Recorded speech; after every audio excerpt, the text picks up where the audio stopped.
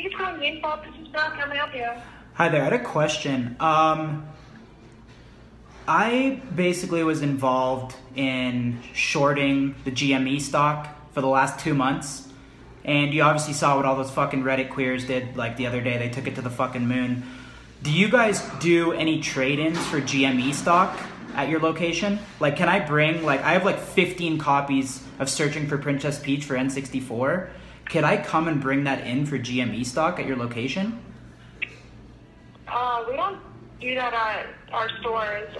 But you can talk to my manager. She might be able to help you out a little bit.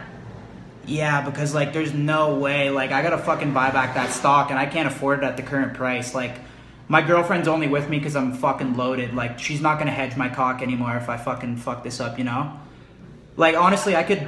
Is there any way?